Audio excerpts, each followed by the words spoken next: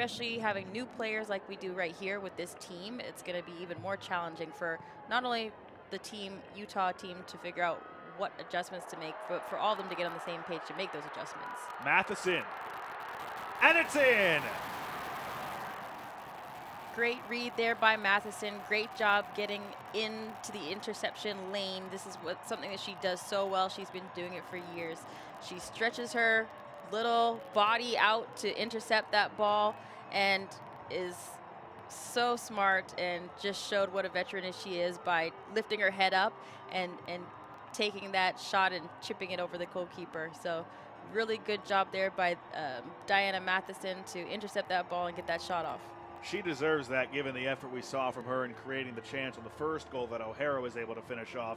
And it's only right that Matheson, with the touch and the finesse, able to make this a 2-0 score here in the second half. You know, I think you're right. Deserve is the right word. She is working nonstop. Workhorse, workhorse, workhorse, as I mentioned several times before.